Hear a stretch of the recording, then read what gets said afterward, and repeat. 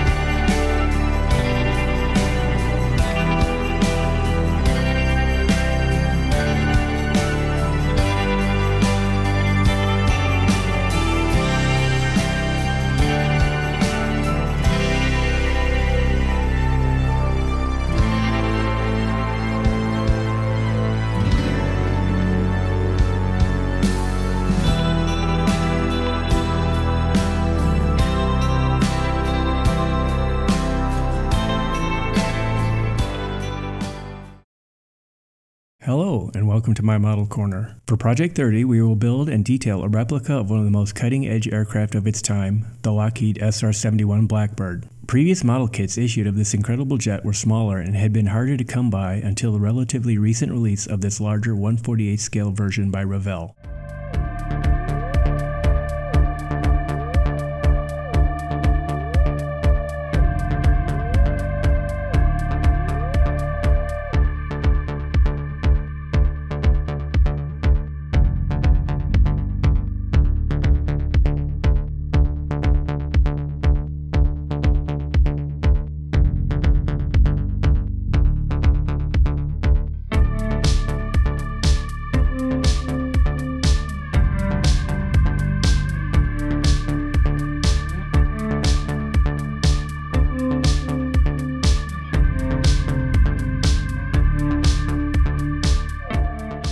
This is not a trick shot made with mirrors. It is the drafting room of the engineering department where every new Lockheed has its beginning. The component parts of a modern airplane's wing, fuselage, and tail surface are almost countless in number. Yet every single one of them must be engineered. Even the most minute part receives the greatest attention. Let's begin by freeing up our large fuselage halves by cutting a little further away from the parts than usual to reduce the risk of damage at the sprue connection points, and just take on a little more sanding to get the edges flush as needed.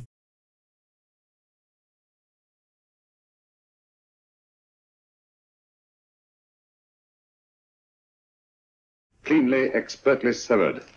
The work of a skilled surgeon. I usually don't wash my model parts prior to setting out to work on them. However, in some areas there is a noticeable dirty lubricant from the manufacturing process that we'll certainly have to address with some soap and water this time around. If you already plan to attach your Blackbird to the showcase stand, you'll need to drill out these holes prior to closing up the fuselage.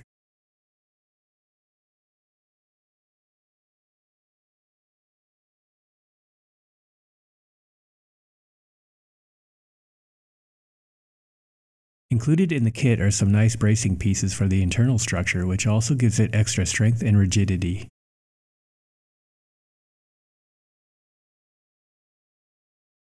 The kit started out with great fitting internal parts, but things will change later on with the main body. There is great detail on many of the parts, and this is especially notable on the molded engine sectional pieces.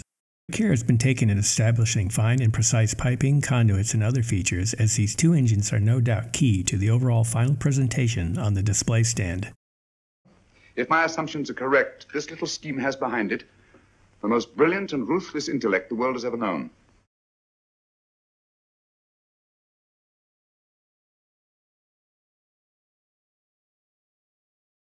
The plan is to pose this model as streamlined as possible in recognition that this aircraft can attain incredible speeds. Nonetheless, we'll include as much detail work of the landing gear, cockpits, and air refuel bay prior to storing them within the interior of this Blackbird. Oh, but you must be out of your mind.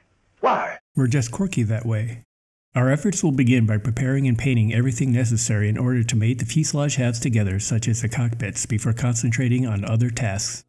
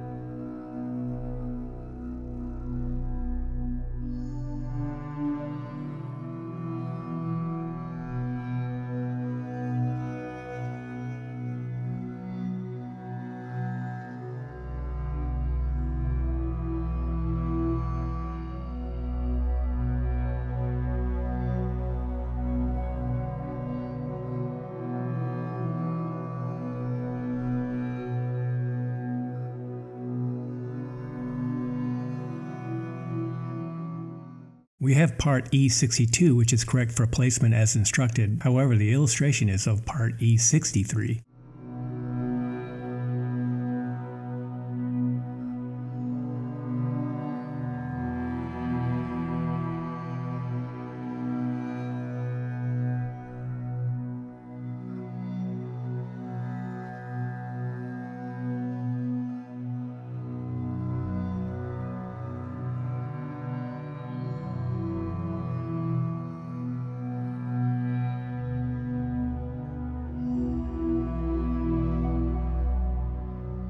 We can begin with installing the pieces of the gear base separately rather than partially constructing them prior. We'll allow the gear to swing for now until we get to the point where we'll have to make adjustments such as cutting away pieces or sanding them down to fit inside since they weren't meant to be retracted.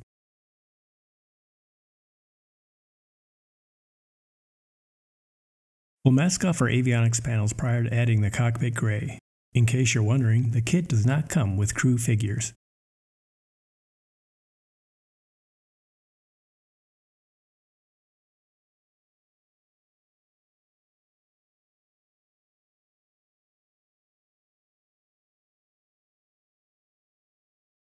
Rather than quickly applying the supplied decals, we can just go with painting and scraping away at the appropriate areas at the instrumentation panels. There are model company giants in the industry, but in the last couple of years I've seen the lesser known plastic kit manufacturers really begin to step up to the plate with better quality kits, include extras, and even take chances on some unusual subjects. To think what models were like when I was 7 or 8 years old just starting out compared to what I can pick up these days is quite astonishing. The growth, improvements in manufacturing, and innovation have made these recent years the best to be a plastic kit hobbyist.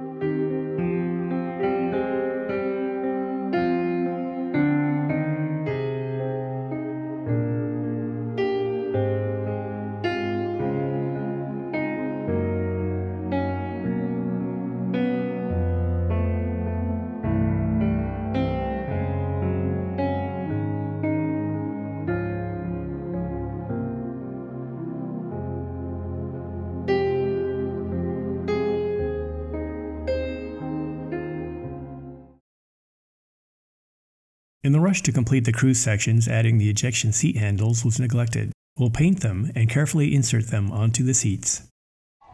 How very quaint of you. Now, here's another thing. Now, it's kind of hard to explain, but believe you me, it's important. You see, while you're getting all this wonderful technical training, you're learning about other things, too. Things that are going to pay off in big dividends. You're learning to be alert. Yeah, you're learning about courage, too. But you'll know what I mean, and I hope soon.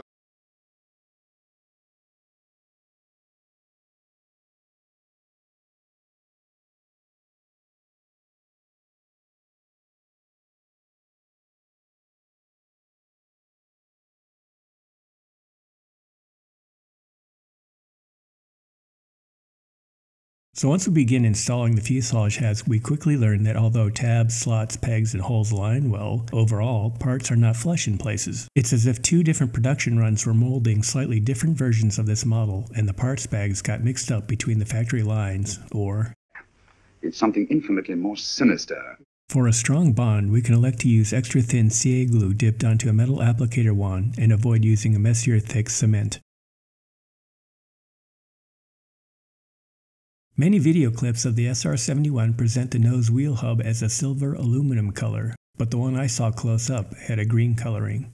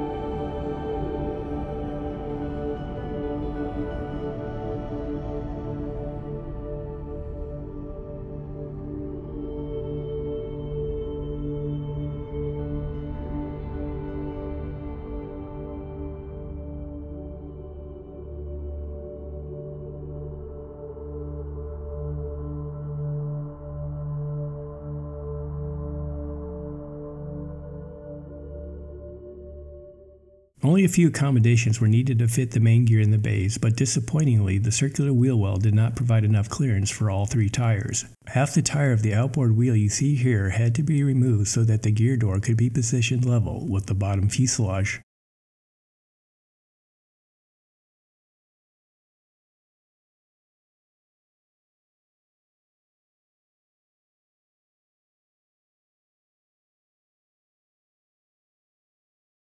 Just a little sanding to even out the edges, but the expansion gap is slightly too wide and cavernous. Putty is spread within to make this feature less prominent.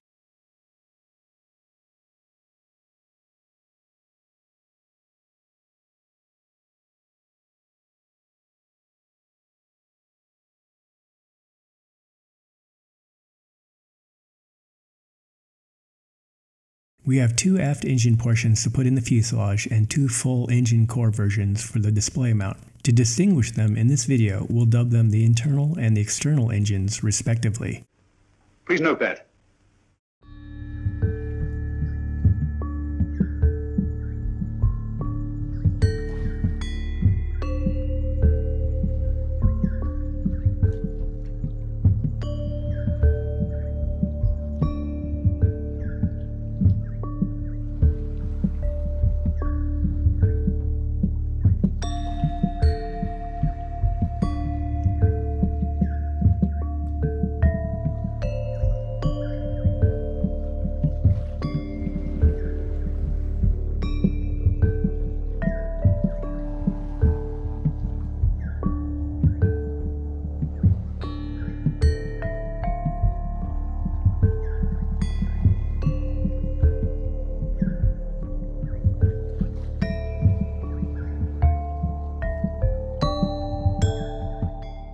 It's easy to notice at this point that there are some instruction errors. Parts C127 and C129 are paired together, as is C126 and C128, which would put opposing halves together.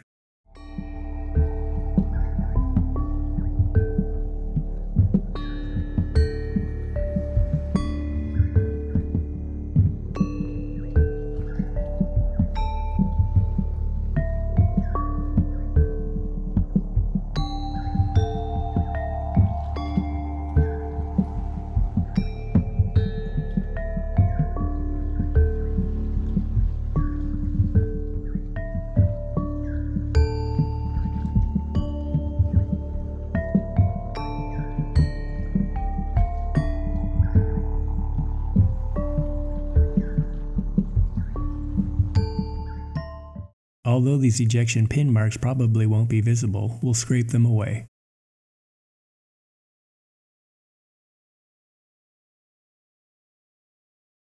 To make the small space near the spike more visible with a little reflectivity, plain black paint wasn't used.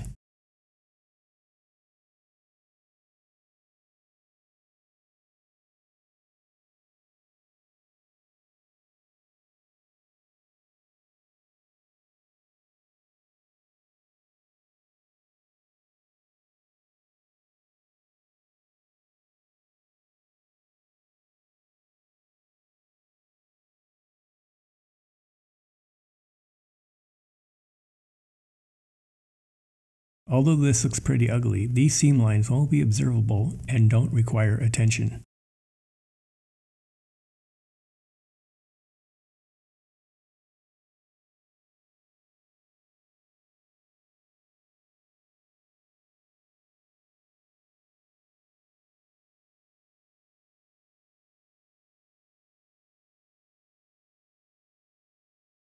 Again, the specter of mismatching production lines appeared. The right nacelle fit well, but the left side needed extra considerations to make it acceptable.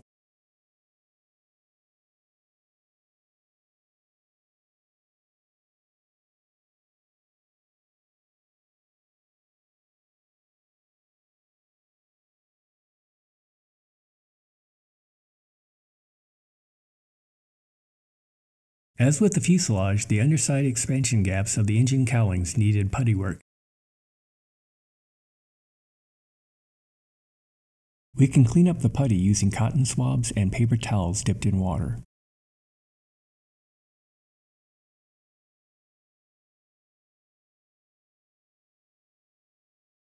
The wings of America, the United States Air Force.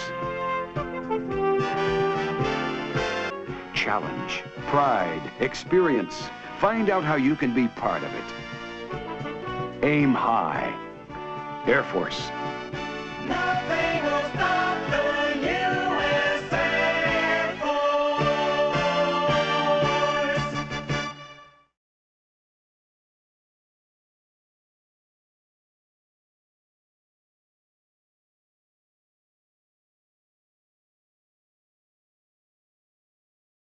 The right side tertiary doors piece had these depressions that needed filling, but not on the left side.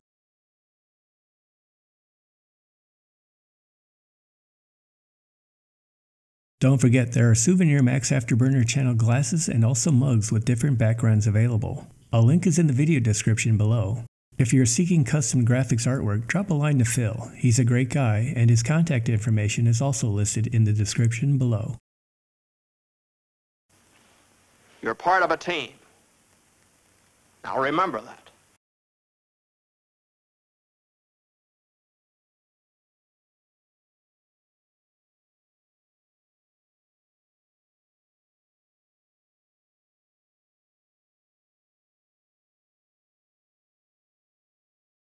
We can airbrush these parts much like we did for the aft engine segments seen earlier.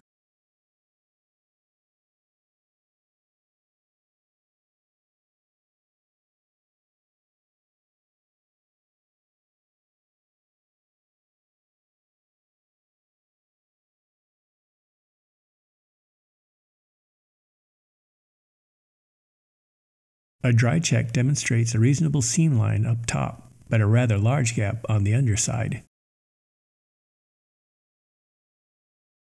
As we did with the main fuselage, we can use some thin superglue and then more putty work.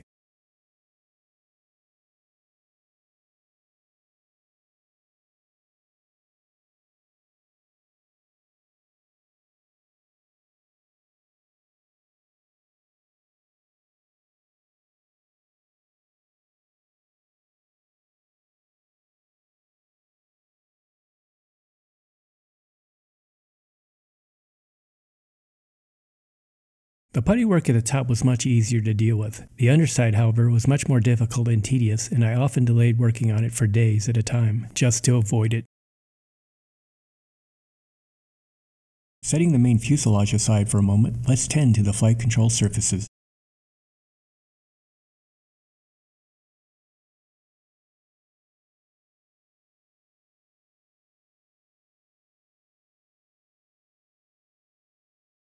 Although I would call these vertical tails normally, these are often referred to as rudders for the SR-71.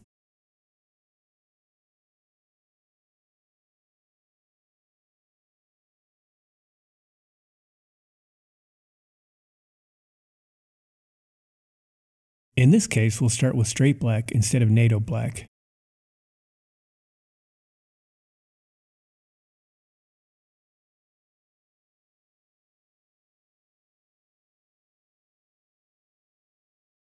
Although nicely molded, these engine sections pose challenges of removing seam lines in tight, detailed areas without causing damage.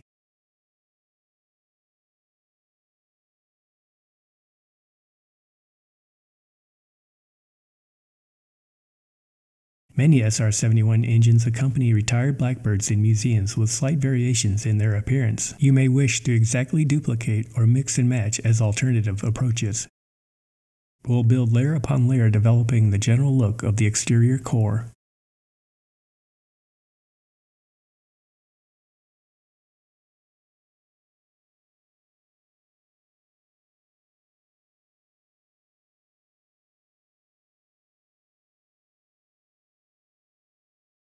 Although we saddled ourselves with a bunch of extra steps, hopefully in the end we'll come up with some decent looking engines.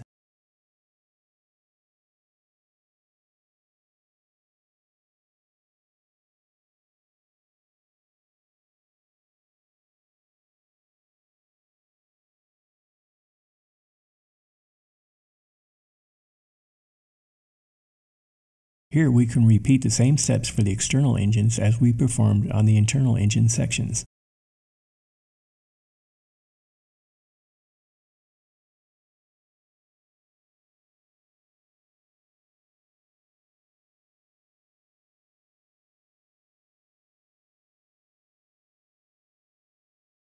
Using 3 different AK true metal colors, we'll replicate the tarnishing effects of heat in this region.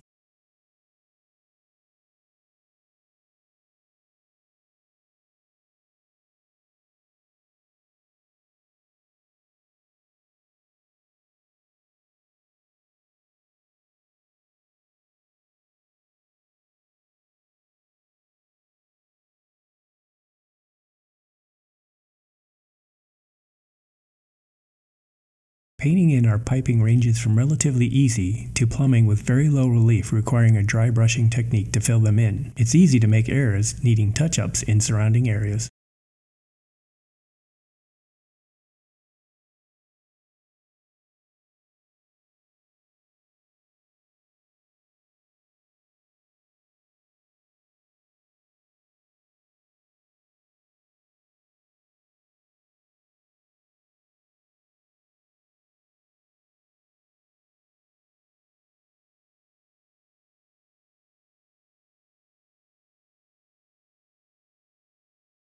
Adding our black oil wash allows for darkening the colors, adding grime, and creating shadows that highlight and refine the in-depth molding.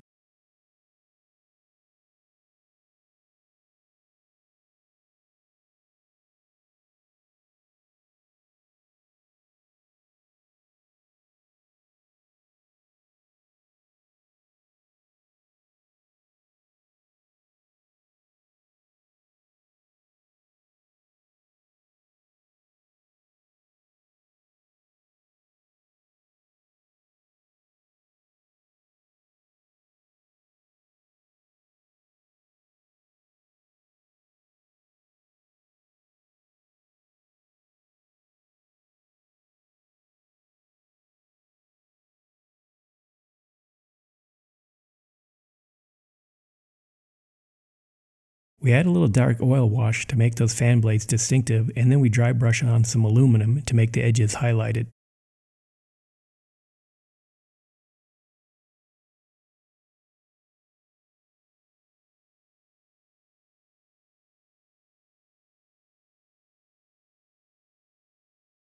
A little dusting here and there with some white weathering powder.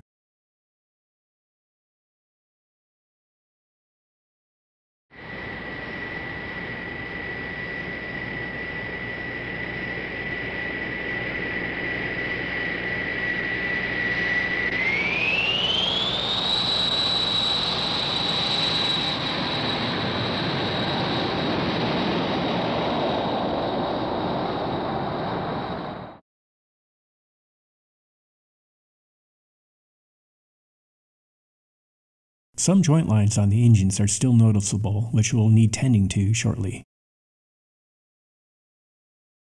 Let's take a break from all that detail work and get our museum stand ready.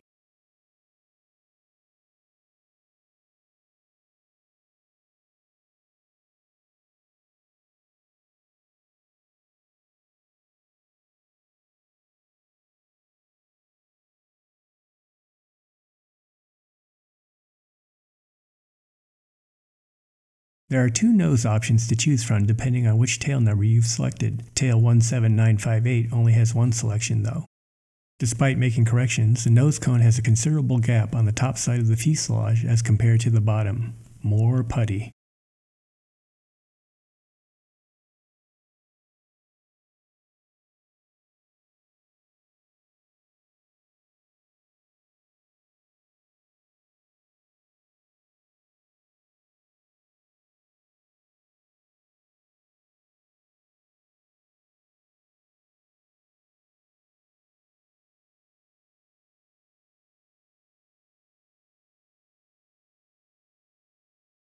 To capture the red frame outline of the windows, we can mask off the inside of the cockpit glass pieces.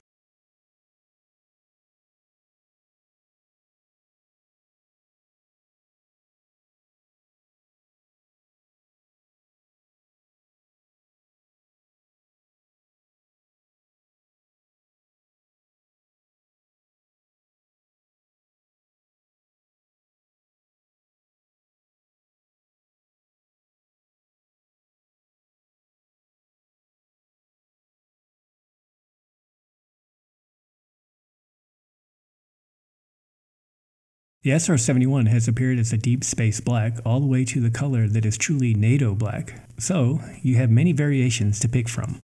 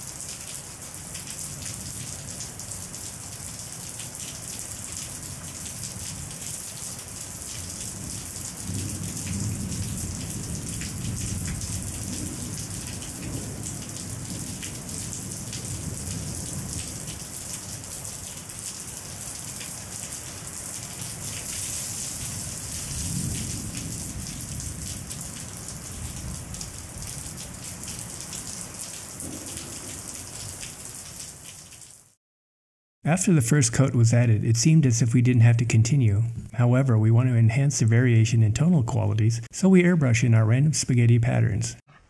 I can't think of a pleasanter experience.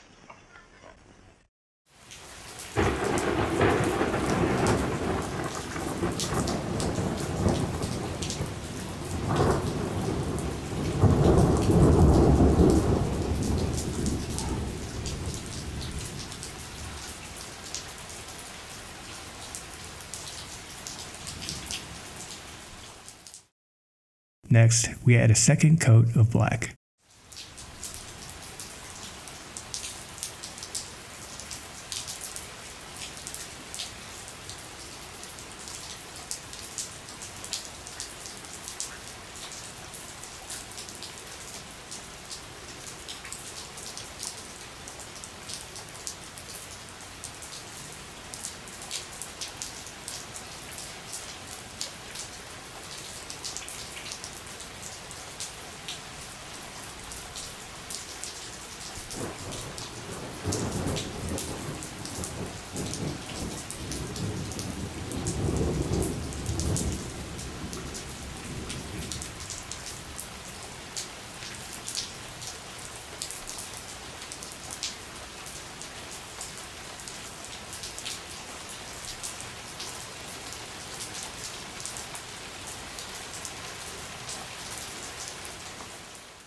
You can add the underside white cross depending on which tail number and time period you're aiming for in your SR-71.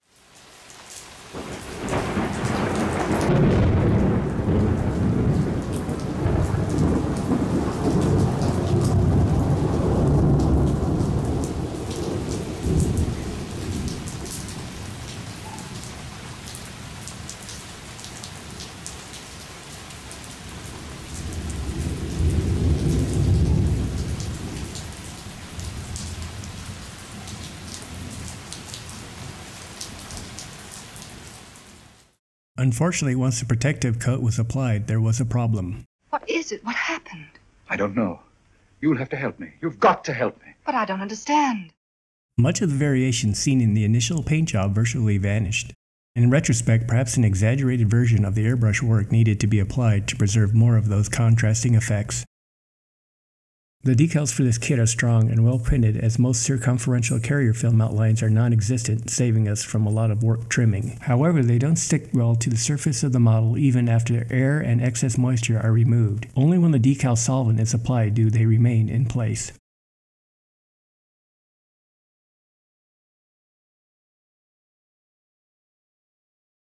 There are many scary sections of walkway lines to add to the fuselage, but they did not break or become tangled, so it was a relief when they went on well and fit correctly.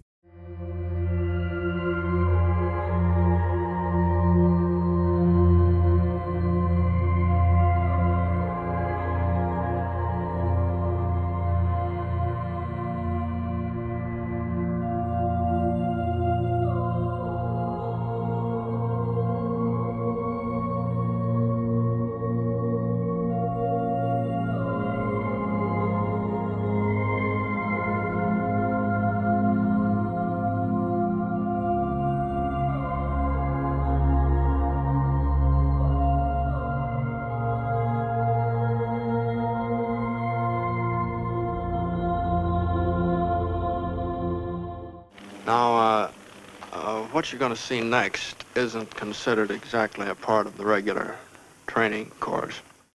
Using a lighter fluid and white oil paint wash, we begin to accentuate the detail, create uneven fading, lighten, and weather the exterior body. It can be likened to an aircraft in a grass field with a sprinkler system dousing the aircraft in hard water to imagine how to add the oil paint, down the curvatures and chines, circular motions on the top of the humps, and pooling at the lowest spots. We can modulate and blend using different amounts of paint and also through the uneven removal in other areas with cotton swabs and towels. Expect that the dull coat to be applied later will begin to redarken all the paintwork.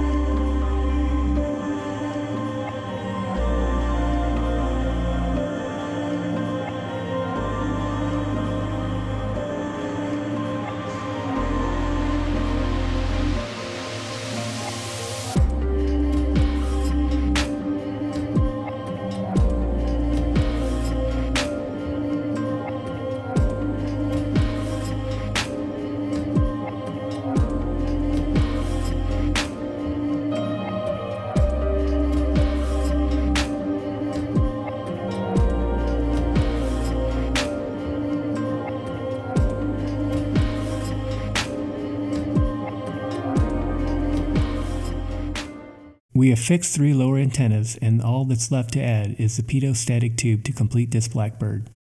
Must you drag this on? This is the moment I've been anticipating for a long time, my dear. Adding of the engine cores to the display was easy once they're lined up with the mounts. Let's roll out 180 degrees. The model is well balanced and fits nicely to the mount, and no glue is needed if you desire it to be removable. Take care, and we'll see you later.